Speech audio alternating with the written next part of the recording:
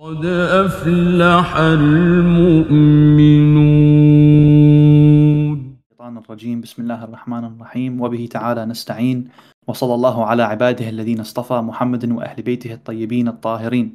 اللهم صل على محمد وآل محمد وعجل فرجهم وأسلم عليهم كما سلم الله عليهم بقوله السلام على آل ياسين. وأما بعد فقد قال الله في كتابه الكريم بسم الله الرحمن الرحيم قل جاء الحق وزهق الباطل إن الباطل كان زهوقا. In English, the verse would read, truth has come, falsehood has vanished, surely falsehood is a vanishing thing. Brothers and sisters, Assalamu alaikum wa rahmatullahi wa barakatuh.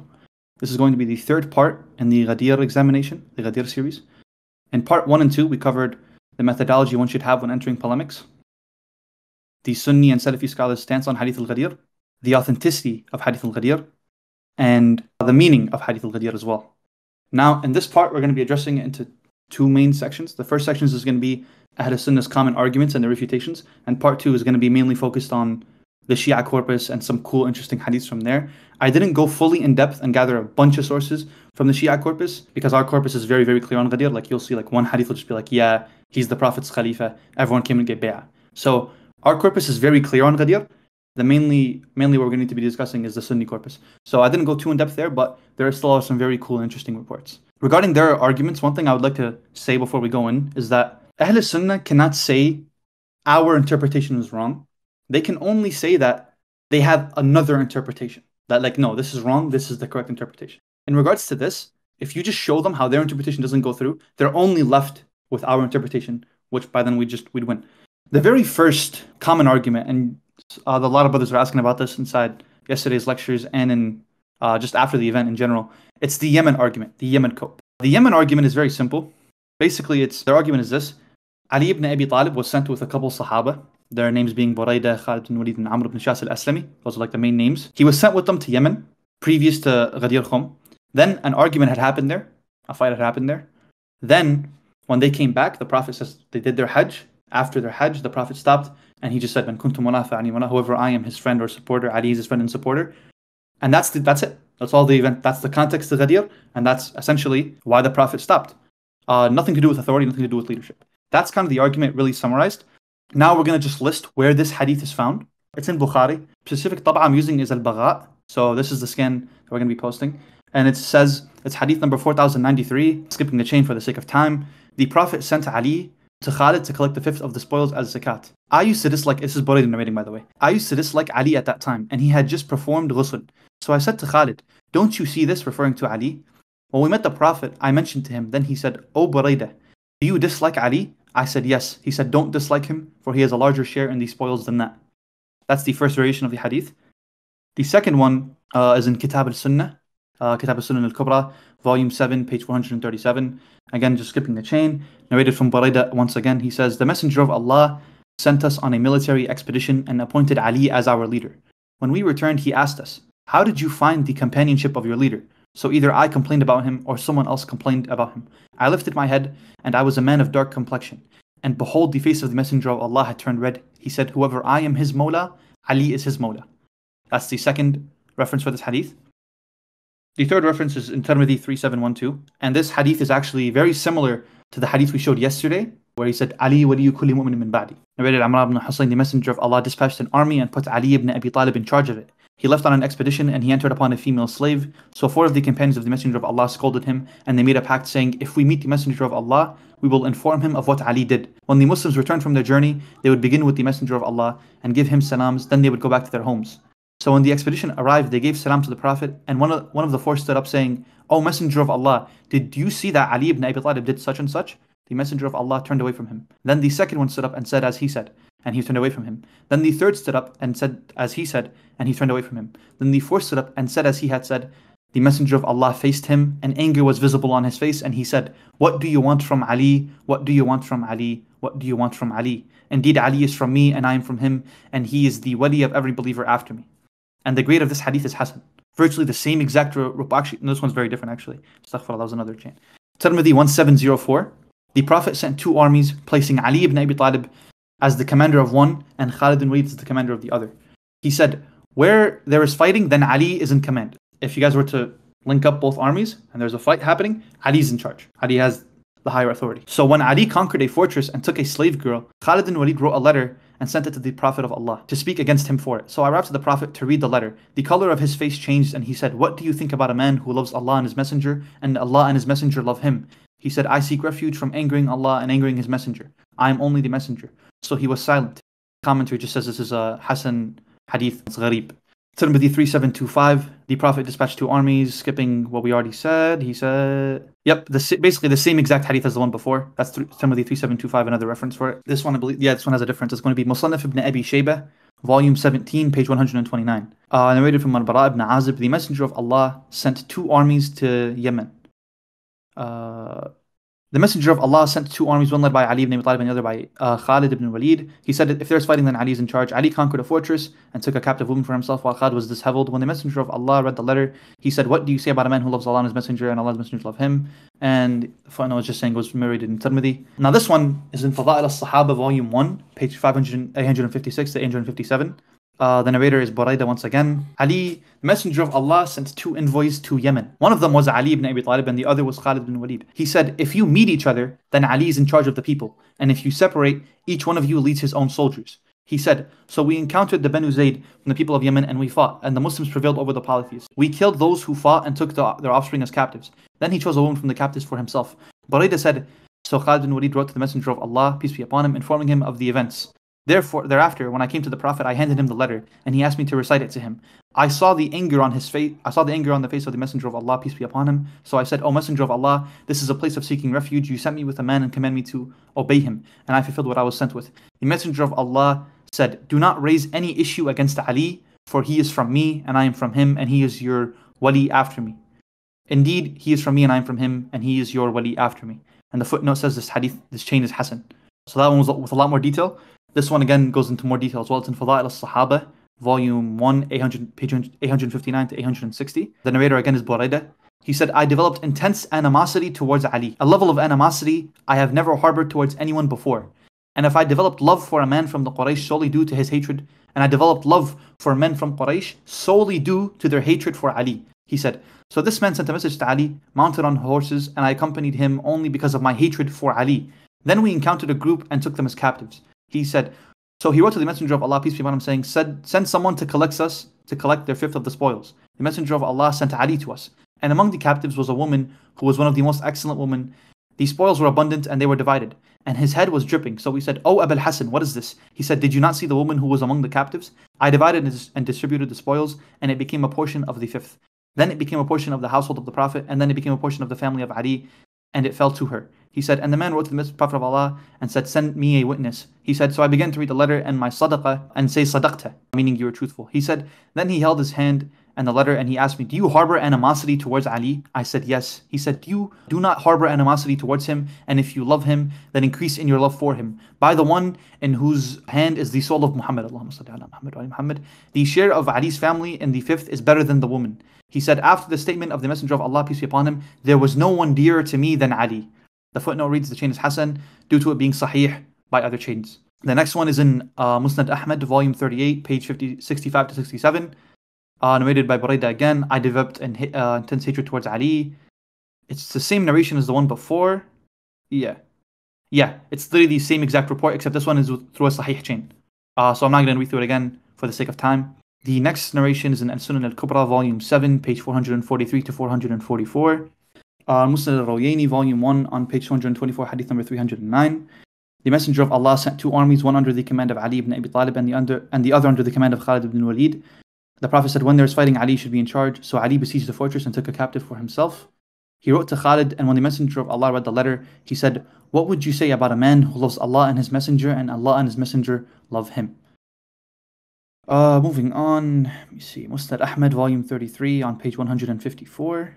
The narrator is Imran ibn Hussein. Moving on, the Messenger of Allah sent a military expedition and appointed Ali ibn Abi Talib as their leader. During their journey, Ali did something significant, so 4 companions of Muhammad made an agreement to mention it to the Messenger of Allah. Imran said, when we returned from the journey, we would start with the Messenger of Allah and greet him. He said, they entered upon him, and one of them stood up and said, O Messenger of Allah, Ali did such and such. The Messenger turned away. Then the second one stood up and said, O Messenger of Allah, Ali did such and such. The messenger turned away from him. Then the third one stood up and said, O Messenger of Allah, Ali did such and such. The messenger turned away from him as well. Then the fourth one stood up and said, O Messenger of Allah, Ali did such and such.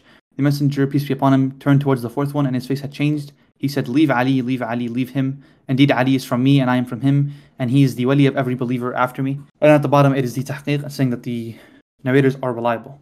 So that would conclude all the variations of the hadith. Moving on now, it's going to be all the Sunni scholars who use this as an argument, who originally formulated this into a full argument, saying that this was the reason Ghadir Khum had even took place. The very first one is Sharh Sunan ibn Majah by al-Sindi on volume 1, page 55 to 56. It was said that the reason for this was that Ali spoke about it to some of those who were with him in Yemen. So the Prophet intended this by this to endear them to Ali. It is narrated from Rabah ibn Azw that the Prophet sent two armies and appointed Ali as their leader of one and Khalid as the leader of the other. And he said, during the battle, Ali conquered a fortress and took a captive woman from it. Khalid then wrote a letter to the Prophet informing him of this. So I presented myself to the Prophet, peace be upon him, and he read the letter. His face changed color, and then he said, What do you think of a man who loves Allah and His Messenger, and Allah and His Messenger love him? I said, I seek refuge in Allah from Allah's anger and His Messenger's anger. Indeed, I am only a messenger. So I remained silent. At-Tirmidhi classified this hadith as Hasan, and based on this, the meaning of am I not more authoritative over the believers is, am I not more deserving of their love, honor, and sincere devotion, just as a father is deserving of the love and devotion of his children. This indicates his statement, exalted be he in the Quran, and then to the end of the couple things to dissect here. This is not, I believe this is not the first person to use this argument, but he comments on the wording, Alastu awla bil mu'minin min anfusihim. Do I not have more authority over the believers than themselves? And he says this is in regards to just loving and being endearing to your kids the same way a father is to his children. This wouldn't make any sense because the Prophet is using the word awla, authority. There's nothing about love here. But inshallah, this will be more in depth and showing how this has nothing to do with Yemen, inshallah ta'ala. But that's the first scholar we'll bring. The second one is in Mukhtasar al-Tuhfa al-Ithna Ashariyya by al-Dahlawi on page 162. And he said, the reason for this sermon, meaning Ghadir, as mentioned by the historians and biographers, clearly indicates that its purpose was to emphasize the obligation of loving the leader, meaning Ali. This is because some of the companions who were absent with the leader during the expedition to Yemen, such as Buraidah al-Aslami, Khalid bin Walid, and others among the well-known companions, complained about the leader after they returned from their journey. So the Prophet spoke about him in this manner. This story has been detailed by Muhammad ibn Ishaq and other among the biographers.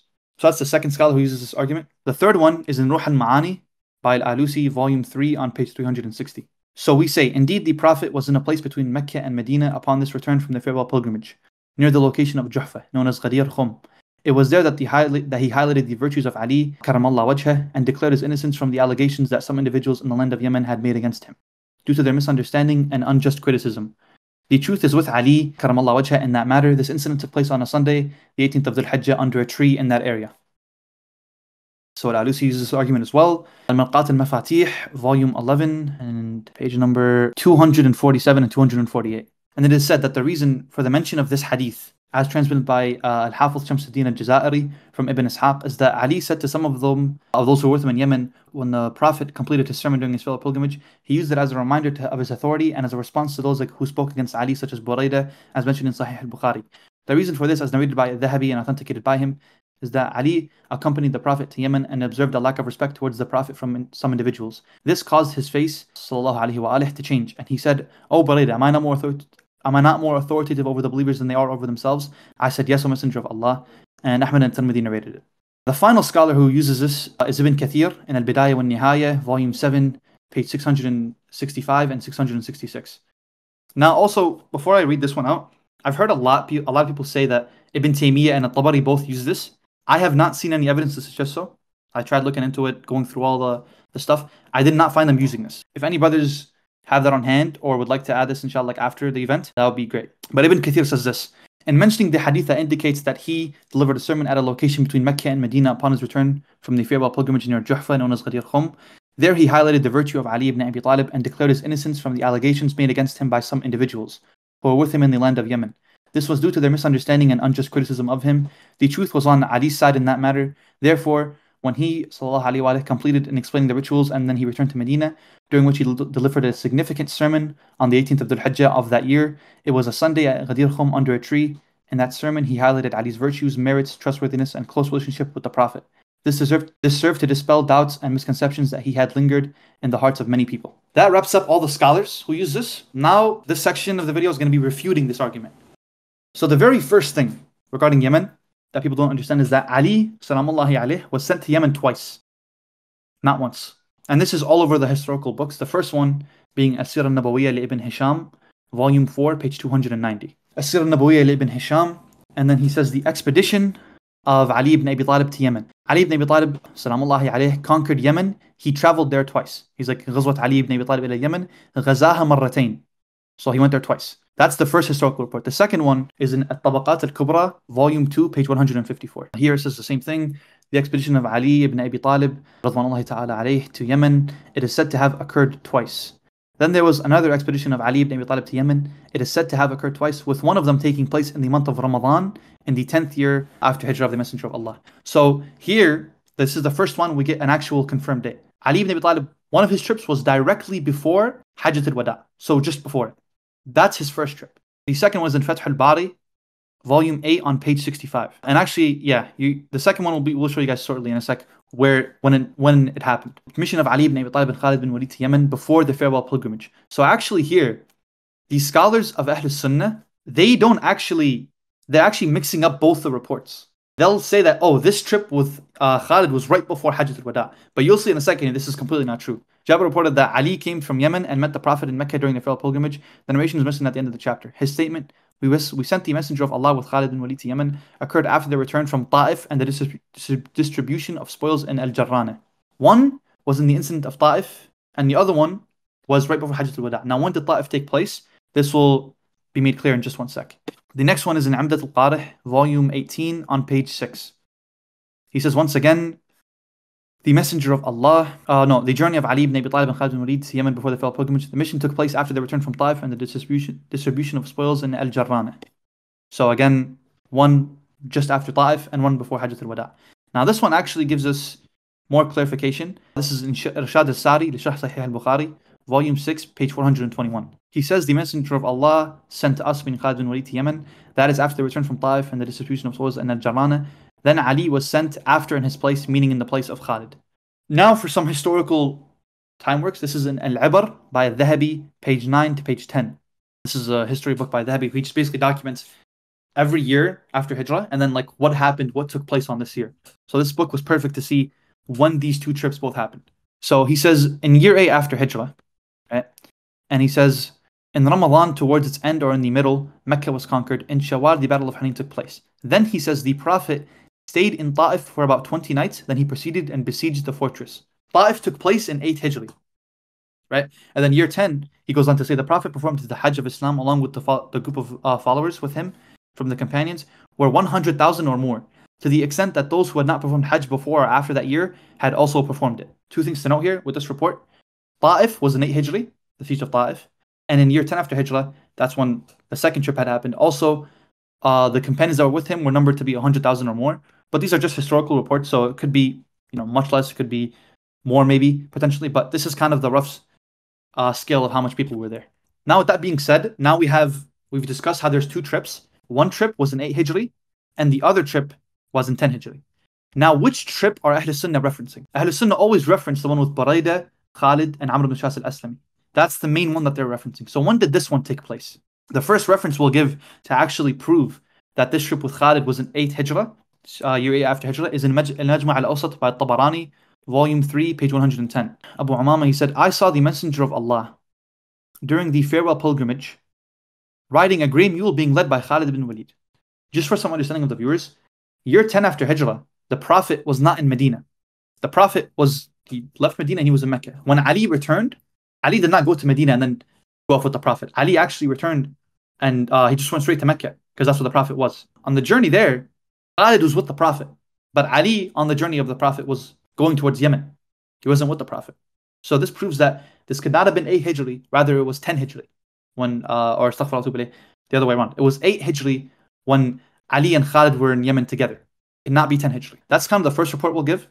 The second one is also in Al-Majma' al-Awsat al-Tabarani, volume 6, page 162 to 163. Again, skipping the chain, Abu Ishaq from Buraidah. This is Buraidah. He says, the Messenger of Allah sent Ali to Yemen as its governor, and he sent Khalid to the mountains. He said, if both of you meet, then Ali is in charge of the people. Gather together and take 1/5 and take from the spoils what they have not obtained before. They should obtain an equal share. Ali took 1/5 of a slave girl as his share, Then Khalid called for Buraidah and said, take advantage of it. So Buraidah informed the Prophet about what he had done, and I, Buraidah, arrived in Medina. I entered the mosque and the Messenger of Allah to the end of the hadith. What here proves that this trip was 8 Hijri? As we said, Rasulullah in 10 Hijri was not in Medina. He was in Mecca, just about to go into Hajj. So in this narration, Buraidah is saying, after we finished our trip, when we returned, I entered Medina and went to a Masjid al-Nabawi. This proves that it could not have been the 10 Hijri trip again, because had it been the 10 Hijri trip, they would have actually went towards Mecca and informed Rasulullah, not towards Medina. The next narration is in Musnad Ahmad, volume 12, page 392. And this is narrated by Amr bin Shas al-Aslami. He says, I was among the companions of Hudaybiyah. He said, I went out with Ali to Yemen, and during my journey I faced some difficulties until I developed a grudge against him. When I arrived, I expressed my complaint in the masjid until it reached the Messenger of Allah. I entered the mosque one morning, and the Messenger of Allah was present with some of his companions. When he saw me, he fixed his gaze upon me and by saying, Amr, by Allah, you have harmed me. I said, I seek refuge in Allah from harming you, O Messenger of Allah. He replied, indeed, anyone who harms Ali has harmed me. This is Isnaduhu Hasan. And then he goes on to give why it's a Hasan chain. So here again, Amr returns to the masjid, and Masjid al-Nabawi in Medina, not Mecca. Once again proving that this trip was 8 Hijri. The next report is in Majma' al-Zawaid, al-Haytami, volume 9, page 129. This one again is narrated by Amr bin Shas al-Aslami. It's virtually the same scan. He said, I went with Ali to Yemen. I faced negligence or unfairness from him until I found it within myself when he arrived in Medina. I expressed my complaint about him in the masjid. So once again, he went back to al-Masjid al-Nabawi. This could not have been 10 Hijrah. This next one is in al-Mustadrak al-Sahihain, volume 3, page 131 to 132. And this one is through a Sahih chain as graded by Dhahabi. He says, among the companions of Hudaybiyah, it is reported that he said, we accompanied Ali to Yemen, and I faced difficulties during the journey until I found it within myself. When I arrived, I expressed my complaint in the masjid, and this reached the Messenger of Allah. So on the morning, I entered the mosque and found the Messenger of Allah, peace be upon him, surrounded by some of his companions. When he saw me, he fixed his gaze upon me and said, he is saying to take a good look until you sit down. When I sat down, he said, O Amr, by Allah, you have harmed me. I said, I seek refuge in Allah from harming you, O Messenger of Allah. He said, yes, whoever harms Ali has indeed harmed me. So the very same thing, this one is through a Sahih chain. And this is the final one we will be bringing. This is from Kitab al-Sharia, volume 2, on page 225 to 226. He was among the companions of al-Hudaybiyah. He said, I went out with Ali ibn Talib to Yemen. He was unfair towards me. When we arrived in Medina, I complained to him in the mosque until it reached the Prophet. He said, one day, I entered the mosque and I saw the Prophet was there with some of his companions, and the Prophet fixed his gaze upon me. When I sat down, he said, Oh Amr, by Allah, you have harmed me. To the end of the hadith, it's the same one as the previous ones. This proves without a doubt that this trip with Khalid, Buraidah, and Amr was in 8 Hijri, not 10 Hijri. And this is the one that Ahlul Sunnah constantly quote. Later on, we'll show you 10 Hijri and show why that one doesn't work either. Now for actually refuting this. Refuting the 8 Hijri trip, it can be done through 4 ways. The very first way is that this expedition took place 2 years before the event of Ghadir. It's impossible that the Prophet could be addressing something that took place 2 years ago. That's just beyond impossible. If there was a problem between the two companions, Rasulullah is not going to wait 2 years until he addresses it. That's absurd. That's the first problem with this hadith and this argument. The second issue is that in every variation of the hadith, in every possible one, the Prophet in some way or another tells them, do not harm Ali ibn Abi Talib, do not hate Ali ibn Abi Talib, do not hold a grudge against Ali ibn Abi Talib. Always, in some way or another. The Prophet already solved the issue.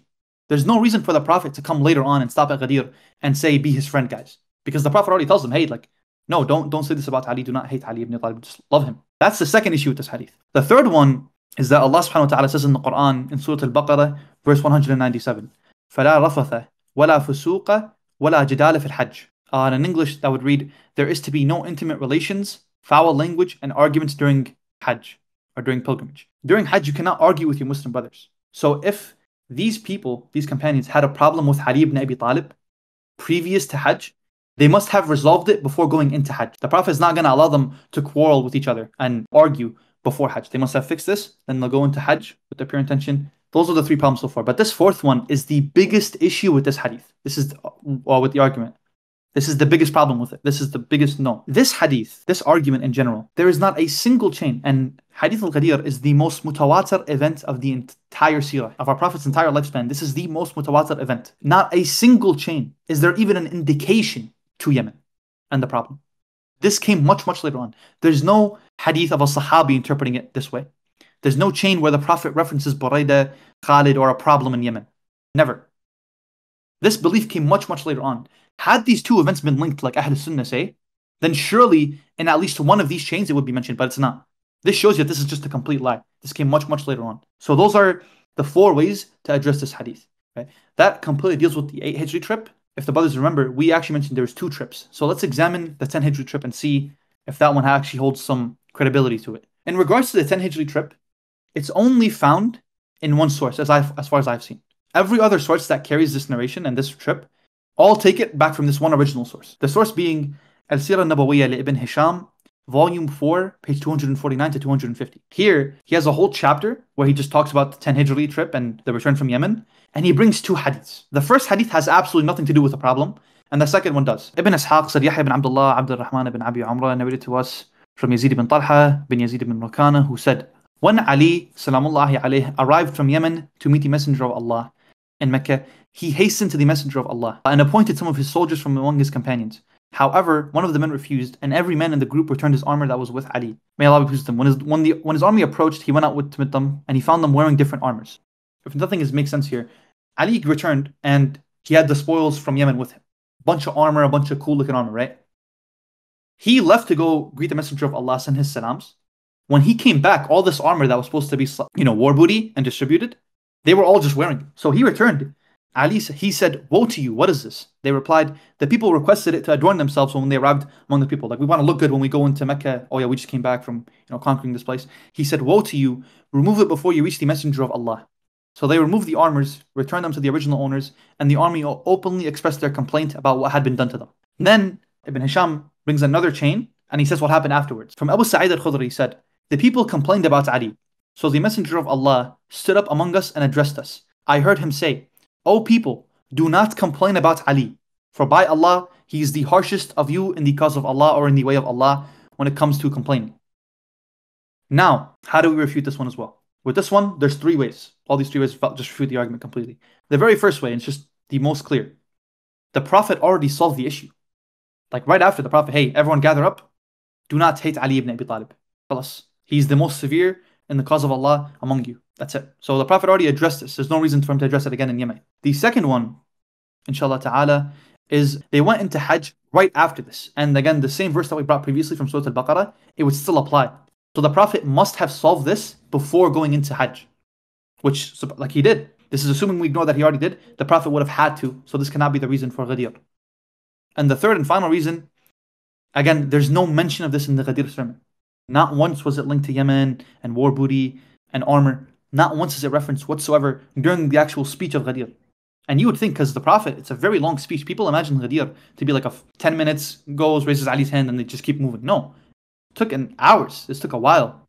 And there's no mention of it whatsoever regarding the Sahaba and whatnot. That's kind of the first argument. Yemen, that completely refutes that argument. The second one, and this is a very, very famous argument from Ahl Sunnah, they'll basically say, this is known as the Sahaba's interpretation argument. That's what I've labeled it as. But it's a very simple one. You all have heard it. It's if the Shia understanding of Ghadir is correct, then how come the Sahaba did not understand it as such? So basically, where did the Sahaba understand it to mean master? That's basically what they're asking. There's 3 ways to respond to this. This is the refutation for this hadith. The first way is this is a fallacy known as petitio principi. It originates from France, I believe, and it's just known as begging the question. What does this mean? Essentially, the question that they're asking us does not invalidate our argument. So whether or not I can produce a hadith of the Sahaba interpreting it to mean master, it would not refute what I'm saying. That is not an objection. That's not a valid objection. And the way you can understand this is because flip it around on them. They believe it means friend, right? They would have to produce one Sahabi or a hadith of a Sahabi interpreting it to mean friend, and they're unable to do so. So by their own standards, this wouldn't work. It's not a valid objection because then they would be refuted as well. So that's kind of the first way to answer it. Like, it's not even a valid argument in the first place. The second way to answer is very simply that yes, the Sahaba did interpret it to mean master. Where is this found? In Musnad Ahmad, volume 38, on page 541 to 542. I'm going to read this chain out because actually this hadith is fully sahih. It's a 3-man chain narrated by Yahya bin Adam from al-Hanash ibn Harith from al-Riyah ibn Harith, who said, a group of people came to Ali in al-Rahba and said, Assalamu alayki ya Mawlana, peace be upon you, our Mawla. He replied, how can I be your Mawla when you are Arab people? They said, we heard the Messenger of Allah saying on the day of Ghadir Khum, whoever I am his Mawla, Ali is his Mawla. This is the day of Allah. Riyah said, when they left, I followed them and asked, who are these people? They replied, they are a group of the Ansar, and among them is Abu Ayyub al-Ansari. And the footnote reads, this chain is sahih. So everyone here in this chain is thiqah, so they can't weaken it chain-wise. Now, how do we prove this means master from this hadith? That these Sahaba, Abu Ayyub al-Ansari and the Ansar, understood Ghadir to mean master. Because it starts off, the interaction, Assalamu alaikum ya Mawlana. They say, peace be upon you, our Mawla. Ali asks them, how can I be your Mawla when you are of Arab descent? They replied, because on the day of Ghadir Khum, we heard the Messenger of Allah say, Man kuntu Mawla fa Aliyun Mawla. Now, had this been friendship, it would basically be saying, on this day, you became our friend. That wouldn't make any sense, because Ali ibn Abi Talib has many, many friends previous to the day of Ghadir Khum. Among them being Abu Ayyub al-Ansari. Salamullahi alayhi. There's no way possible that here, friend would make sense. But master fits in perfectly. So that's how we can understand it to mean master, because there's only two interpretations here. That's the first hadith we will bring to show that the Sahaba understood it as such. The second one, the very next scan regarding this and the Sahaba's interpretation, this is a very, very well-known scan. You guys are probably all heard of it. It's found in Tarikh Baghdad on volume 9, page 221 to 222. The chain from Shia ibn Hawshab from Abu Hurairah, that the Holy Prophet stated on the day of Ghadir Khum, the Holy Prophet stated, whoever fasts on the 18th of Dhul Hijjah, Allah will grant him a reward of fasting on 60 months. That is the day when the Holy Prophet grabbed the hand, stated on the day of Ghadir Khum, the Holy Prophet stated, whoever fasts on the 18th of Dhul Hijjah, Allah will grant him a reward of fasting on 60 months. That is the day when the Holy Prophet grabbed the hand of Ali ibn Abi Talib and stated, Am I not the wali of the believers, of the mu'mineen? All of them replied, yes, O Prophet of Allah. To which the Prophet said, whoever I am his Mawla, Ali is his Mawla. Upon this, Umar ibn Khattab came and said, congratulations, congratulations, O Ali ibn Abi Talib. Today you have become my Mawla as well as the Mawla of all Muslims.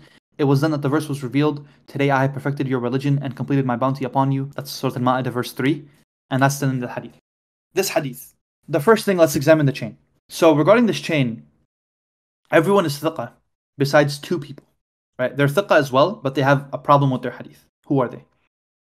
Al-Mattar bin Waraq, I believe, and Shahr bin Hawshab. Both of these people are reliable narrators. They just had memory problems. Now, Shahr bin Hawshab is from Rajal Muslim and Bukhari. And Muslim and Bukhari, if you narrate inside their books, you're automatically thiqah. So that doesn't matter. Now, Al-Mattar bin Waraq, if we assume this person had memory problems, this would maximum, only make this hadith hasan. It would not make it weak. So this chain is acceptable. That's number one. Number two, Ibn Hajar al-Asqalani says in his book, Tahrim Alat al-Tarib by Albani on page 36, what he says is that other chains, like chains of hadith, are strengthened through other chains. So if you can produce more, like if there's a Hasan hadith, or even like a weak hadith, but you can produce many other weak hadiths, this would strengthen that chain. In regards to this hadith, this one chain is Hasan, but there's multiple weak variations of this hadith. We'll bring two. The ones I have on hand are Musnad Ahmad, volume 30, page 430, and Fada'il al-Sahaba, volume 1, page 610. So both of these are the same exact narration, just with through weak chains.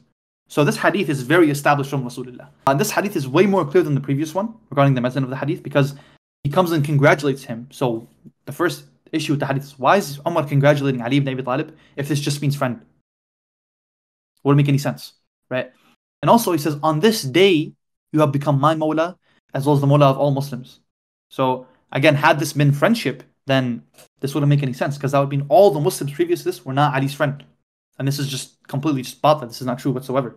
Without a doubt, this proves that the Sahaba interpreted it to mean authority and not friendship.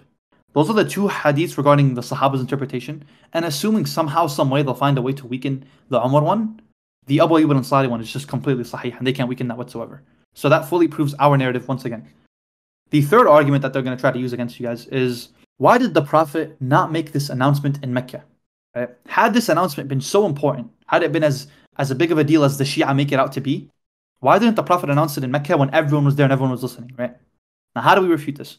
Number one, this is another instance of the fallacy known as begging the question. It doesn't matter where he announced it, he still announced it. So you guys saying, oh, why they announced it there? He could have announced it there. He announced it.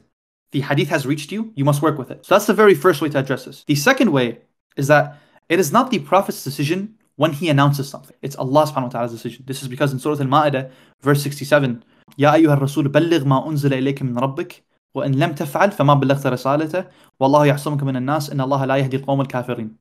O Messenger, deliver what has been revealed to you from your Lord. And if you do not, then you have not delivered his message, and Allah will protect you from the people. Surely Allah will not guide the unbelieving people. Allah's telling him, بلغ, announce it now. And that's what he's supposed to announce it. خلاص الموضوع. It's not his decision when he announces something or doesn't decide to announce it. So that's how you'd refute that argument. And as Saif mentioned, Allah Hafizullah, he says, I actually skipped over one. This one's very similar to the Sahaba's interpretation, but with a slight tweak. They basically say, if the Shia interpretation is correct, then there's no way that all these Sahaba who heard this would have just disobeyed the Prophet and just left Ali ibn Abi Talib alone. They would have stayed loyal to Ali ibn Abi Talib. So this is one way that we can be sure that the Shia interpretation is wrong. Once again, this is a begging the question fallacy. This doesn't make any sense. Because whether or not they stayed loyal to the announcement of Rasulullah, it does not affect our argument.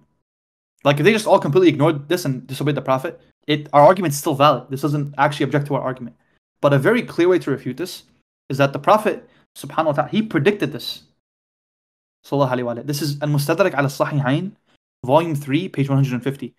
And Hakim records through two chains the same hadith, and they're both sahih. One of the things that the Prophet promised me is that this nation will betray me after him. This is narrated by Ali ibn Talib through one chain. Another chain is Abu Idris al-Audi. No, actually, astaghfirullah. This is from Ali, but he's the previous narrator. I got mixed up. So it's from Ali, and he says this. One of the things that the Prophet promised me is that this nation will betray me after him. So subhanallah, sadaqa Rasulullah, would say Allah's messenger told the truth because they actually did betray him. This was his haqq, this was his right, and they all just completely betrayed him. And there's many narrations where the prophets, for example, there's one very famous one in Bukhari. I don't have it on hand right now, but it's like the companions will be showed to Rasulullah, and they'll be like, oh, my companions, and then they're going to be dragged to hell. It's like you did not know what they did after you. So that's one hadith. And actually, the same hadith is also recorded in Kitab al-Hafid Khayrat al-Mahara, volume 7, page 186, and again in al-Mustadrak al-Sahihain, except in page 153, in the same volume as well. Yeah, no, it's a great addition. So all over the place we see this, that the Sahaba, subhanallah, the Prophet literally predicted it. And Ali is telling this to the people. It's like, the Prophet promised me that everyone's going to betray me. And then as Brother Saif added, he's going to be the first on the Day of Judgment to complain to Allah about what had been done to him. Right? So had his Sunnah's interpretation here that all the Sahaba were lovey-dovey and everyone loved Ali ibn Abi Talib and all these things, then why is Ali complaining?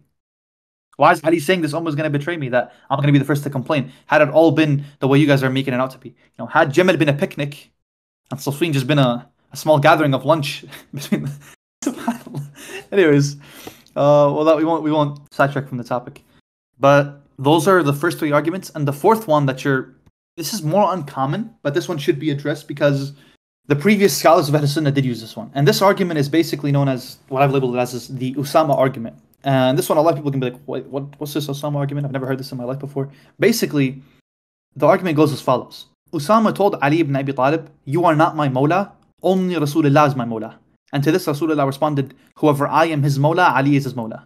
So the same thing they did with Yemen, they try saying this is the same exact thing. The context of the hadith, man kuntu wala fa Ali Mawla, is that Usama had basically said this. So the Prophet said oh Ali, you're not my friend, only Rasulullah is my friend. And because of this, the Prophet said, whoever I'm his friend, then Ali is his friend. Now we're going to just list the scholars who use this argument. The first one is al-Jahiz, right? And shout out Brother Saif for giving me this, for putting me on this one. Al-Jahiz, and then Risala al-Uthmaniyya on page 145. This is what he has to say. Al-Jahiz offers two responses. First, he doubts the authenticity of the hadith. Second, he argues that even if it is authentic, it is addressed only to Zayd bin Haritha, the client and former slave of the Prophet, who was ordered to recognize that his tribal loyalties and clientage extended to Ali as well, since the latter was a Hashemite like Muhammad. It appears that the other Uthmanis, contemporaries with al-Jahiz and al-Ma'mun, similarly agreed with that the Hadith al-Ghadir was a statement that the Prophet made to resolve a personal dispute between Ali and Zayd. Regarding this, number one, al-Jahiz's argument is terrible. Why? Because Zayd ibn Haritha passed away before Ghadir Khum. And another wording, the scholars later on came, and you're going to see that they're like, yeah, and it wasn't Zayd bin Haritha, rather it was Usama bin Zayd. So that's the first one. Al-Jahiz's entire argument is just terrible. His particular argument, because Zayd ibn Haritha passed away before Ghadir Khum, so it couldn't be that reason. The other scholars who use this hadith, Imam al-Nawawi, in his book Fatawa al-Imam al-Nawawi on page 252, he says similarly, it is said that the reason for this fighting is that Usama bin Zayd said to Ali, you are not my Mawla, or you are not my master, rather my master is the messenger of Allah.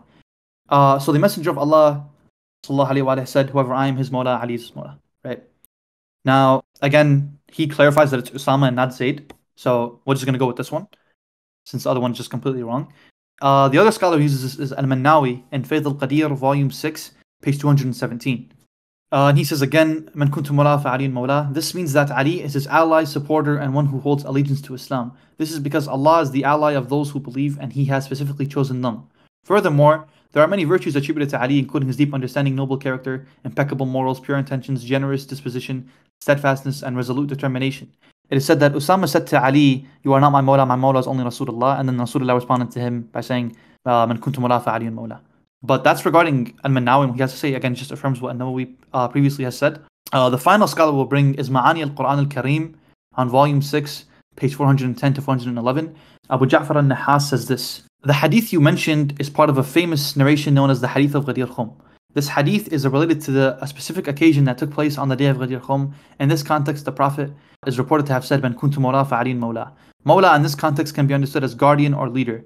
This statement, guardian as in wali, from the sense of like support and friendship. This statement is often cited to emphasize the special status of Ali Talib in Islam and his role as a leader among the Muslim, as mawla in the Muslim community." Similar thing, the refutation for this argument. This can be done through 3 ways.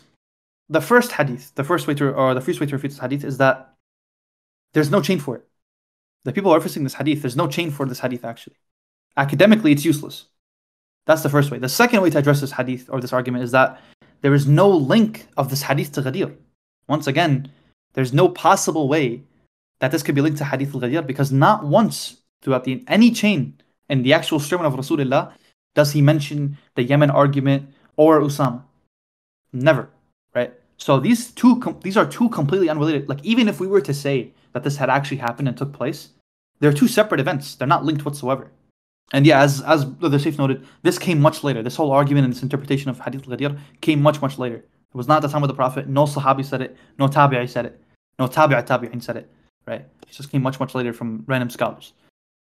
And the third way is that if we were to actually go through and examine the meanings that they want to say that it means, it cannot possibly apply. So let's go one by one. The first meaning is friend, right? They're trying to say it means friend. Let's examine why this wouldn't make any sense. They say that Osama said, "You are not my mawla, only Rasulullah is my mawla." So if we were to understand mawla here to be friend, you are not my friend, only Rasulullah is my friend. This wouldn't make any sense because Usama has other friends who are not Rasulullah. Quran says, "Innama al-mu'minuna ikhwa." All the believers are brothers and friends and they lovey-dovey. So even by their own Sunni standards, how all the Sahaba love each other and they're all friends, this wouldn't make any sense that Osama would say this. That's the first meaning. The second meaning is supporter, right? For to go supporter, not friend. Again, you are not my supporter, only Rasulullah is my supporter. This wouldn't make any sense because again, إِنَّمَا الْمُؤْمِنُونَ إِخْوَةٌ. The believers are brothers. Khalas, they're supposed to be helping and supporting one another. So this wouldn't make sense either. Now, emancipator. This wouldn't work as well because the Prophet said, he responded, "Man kuntu mawla fa Ali mawla." If mawla here means emancipator, it means like whoever I am his emancipator, then Ali is his emancipator. Which is not true. Ali did not free these people. Rasulullah is the one who did it. Right? So this wouldn't make sense either.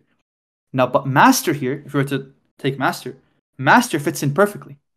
Again, if just replacing mawla here with master, you are not my master, only Rasulullah is my master. This would, and then the Prophet would respond, whoever I am his master, then Ali is his master. This fits in perfectly. Makes perfect sense.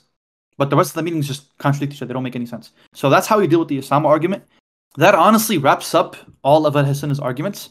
Now this is going to be the second portion of the event where we're just going to be going over Hadith al-Ghadir and some interesting hadiths from the Shia corpus, right? To start off, the greatest book that I could ever recommend any of the listeners is al-Ghadir fi al-Kitab wal-Sunnah wal-Adab by the great Allama Abdul Hussein Ahmad al-Amini al-Najafi radwanullahi ta'ala alayh. This book is an amazing book. If you just go and open up the book and just read the table of contents, he literally records everything. He has everything you could possibly want in regards to Ghadir. So for the Shias, I would highly recommend this if they really want to go through and read everything regarding Ghadir. That's the best book I would recommend. But now with that being said, let's just move on. The first thing I have prepped is, do you not know that I have more authority over the believers than themselves? From the Shia corpus, that wording that we had already showed multiple times from the Sunni corpus and how it's mutawatir. Let's now show it from the Shia corpus. And also, just letting the brothers know, some of these narrations are very, very long. So I'm going to try to only quote the important parts just for the sake of time. So the first one is in Al-Kafi, volume 8, book 1, chapter 542, hadith number 1. And the hadith says, that Rasulullah informed me that Iblis and the chiefs of his companions witnessed the messenger establishing me, the people at al-Ghadir Qawm, by the command of Allah.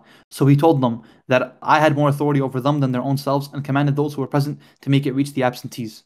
Right? So very clear hadith from Amir al-Mu'mineen. And again, he just says, another important addition here to note is that the Prophet says, make sure to tell this message to those who were not present.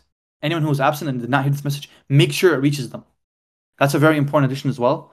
The next source is in Ma'ani al-Akhbar, book 1, chapter 29, hadith number 8. I heard Allah's Messenger say on the day of Ghadir Khum, whilst he was holding the hand of Ali, do I not have more authority upon the believers than they have over themselves? They said, yes. He said, whoever I am his Mawla, then Ali is his Mawla. O Allah, befriend those who befriend him, and antagonize those who antagonize him, support those who support him, and abandon those who abandon him. So again, very clearly the Prophet mentions this particular wording. The next one is in Al-Amali, book 1, chapter 1, hadith number 2. Shaykhuna al-Saduq rahimahullah recorded the following. Whoever fasts on the 18th of Dhul Hijjah, Allah records for him 60 months. It is the day of Ghadir Khum, when the Messenger of Allah took the hand of Ali ibn Abi Talib and said, O people, do I not have more authority over the believers than they have over themselves? They said, yes, O Messenger of Allah. He said, whoever I am his master, Ali is his master. So Umar said to him, congratulations, O son of Abu Talib. You have become my master and the master of every Muslim. Then Allah revealed, this day I have perfected for you your religion. Surah Al-Ma'idah verse 3. That's Al-Amali al-Saduq. The next one is Qurb al-Isnad on page 57. It's narrated as Safwan ibn Jamal. He said, Abu Abdullah Salamullahi alayhi said, when this verse regarding Wilayah was revealed, the Messenger of Allah ordered the people to gather in Ghadir Khum. Then he stood on the pulpit and said, O people, whoever I am his master, Ali is his master. Do I not have more authority over you than yourselves? They said, yes, indeed. He said, whoever I am his master, Ali is his master. O Allah, befriend whoever befriends him, and be an enemy to whoever opposes him. Then the people were commanded to pledge allegiance to Ali, and whoever pledged allegiance to him, no one else should pledge allegiance to him. None of them should speak without his permission. Then Zafar and Hubaytar came, and he said to Zafar, O Zafar, pledge allegiance to Ali for wilayah. He said, from Allah or from his messenger? He said, from Allah and from his messenger. Then Hubaytar came and said, pledge allegiance to Ali for wilayah. He said, from Allah or from his messenger? He then said, from Allah and from his messenger. Then he returned his attention to Zafar and he said, for the sake of what is raised by the finger of his cousin's son. And this is through a sahih chain. Beautiful, beautiful hadith. And to finish off this section, there's a narration in Al-Khasal, book 3, chapter 81, hadith number 1. And this narration is very, very long, so bear with me, brothers. He said, this is narrated from Abu Tufail, salamullahi alayhi. He said, when God's Prophet returned from the Pharaoh pilgrimage, we were with him. When he reached Al-Juhfa, the Prophet ordered his companions to relax. Then the people all settled down. Then they said to the call to prayer, and the Prophet said 2 units of prayer with his companions. Then the Prophet turned towards them and told them, the Graceful, the All-Aware has informed me that I will die, and so shall you. Assume that I have answered God's call. I am held responsible to God regarding what I have delivered to you. Verily, I am leaving behind God's book and his proof. You are held responsible for them. What would you tell your Lord? They said, we will say that you fulfilled your mission, gave us advice, and strived. May God grant you the best reward on our behalf. Then the Prophet asked them, don't you bear witness that there is no God but one, that I am God's Prophet sent to you, that paradise does exist, that hell does exist, and that there is no resurrection after death? They replied, we bear witness to this. The Prophet said, may God bear witness to what you say. I take you as witnesses and bear witness that God is my master. I am the master of all the Muslims. Is it not true that my mastery over the believers is more than that of their own mastery over themselves? Do you believe in this? Will you bear witness to this? They replied, we bear witness to this. Then the Prophet said, whoever I am the master of, Ali is the master of. Then he grabbed Ali's hand and raised it up along with his own hand in such a way that both of their underarms could be seen. Then the Prophet said, O Allah, please be the friend of his friends and be the enemy of his enemies. Assist whoever assists him and abandon whoever abandons him. I shall leave you and you will meet me again at the heavenly pool later. That is the pool whose width expands from Basra to Sannat. There are as many silver goblets in there as there are stars in the sky. Then I shall question you about what you bear witness to today when I meet you at my pool. I will ask you what you did with the 2 heavy things and how you dealt with what I have left behind when you meet me. They said, O Messenger of Allah, what are the 2 heavy things? The Prophet replied, the greater of the 2 heavy things is the book of the Honorable and the Exalted Allah. It is the means that is extended from God and I towards you.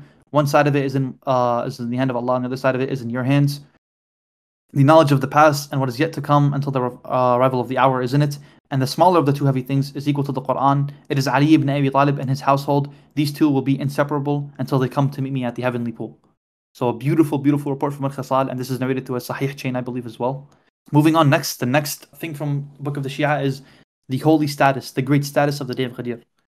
The narration is found in Mawsu'at Ahadith Ahl al-Bayt, Salamullahi alayhim, volume 2, page 173. From someone else, from Imam Ja'far as-Sadiq, who Salamullahi alayhi, who said, Saturday is for us, Sunday is for our Shia, Monday is for our enemies, Tuesday is for the Umayyads, Wednesday is the day for taking medicine, Thursday is the day for fulfilling needs, Friday is the day for cleaning and perfuming. It is a holy holiday of the Muslims, and it is better than Eid al-Fitr and Eid al-Adha. The day of Ghadir is the best of all holidays, which falls on the 18th of Dhul Hijjah. It used to be on a Friday. Our Qa'im, Ajallah Farajuhu al-Sharif, will appear on a Friday, and the day of judgment will occur on a Friday. There is no better deed on Friday than sending salawat upon Muhammad and his family. Allahumma salli ala Muhammad wa ali Muhammad wa ajil farajahum. So beautiful report regarding the status of the holy day of Ghadir. The third wording, the third edition that we're going to be sharing with the brothers, the Prophet's request for the event of Ghadir Khum to be transmitted to those who were absent. So we already showed one scan of this from Al-Kafi. The other one is from Hadith al-Wilayah by Ibn Uqda on page 59. And this is under the chapter of the Hadiths from Imam Aba Muhammad al-Hasan al-Mujtaba salamullahi alayh. And he mentioned, so from Ali ibn al-Husayn, from his grandfather Ali ibn al-Husayn, who said, so this narration comes from, by authority of Zain al-Abidin alayhi salam, he said, and he mentioned the sermon of al-Hasan ibn Ali in the presence of Muawiyah and the people. And he mentioned in its virtues of his father and what the Messenger of Allah said to appoint him. Until al-Hasan said, and they saw when the Messenger of Allah appointed him in Ghadir Khum, and he called out for the acceptance of his leadership. Then he told the ones who saw it to tell the ones that didn't, to the end of the hadith. So again, very clearly, the Prophet tells everyone whoever did not see this message, whoever did not hear this message, make sure you inform them of this. So beautiful addition from two of our Imams, salamullahi alayhim. The third addition is Imam Ali citing Hadith al-Ghadir as a proof of his imamate. They're always going to ask you for this. Where did Ali ibn Abi Talib cite that this day he was appointed as the leader of the Muslims, right? They'll always ask for this hadith. This one is accepted as a Shia source. There's another hadith, but I believe they'll try to weaken it. But this one is enough for us as Shia. We don't need their hadiths. Narrated from Abu Tufail, salamullahi alayhi, he said, I was in the house on the day of Ashura, and I heard Ali say, until he said, so I swear to you by Allah, did the Messenger of Allah say about one of you, whoever I am his master, then Ali is his master? Oh, Allah be an ally of his allies and an enemy to his enemies, except me? They said, by Allah, no. So very clearly, he just tells them all, like in the day of the Shura, when they were deciding who's going to be the Khalifa after Umar ibn al-Khattab, very clearly, he clearly says it. It's like, I'm the only one of you who the Prophet stopped on the day of Ghadir Khum and said that I am the Mullah of the believers. No one else has this except me. And they all bore witness to that. So that'll bring the event to an end, inshallah, ikhwan. So we have effectively proven that Amir al-Mu'mineen alayhi salam is the only Khalifa of Rasulullah, the only rightful Khalifa of Rasulullah.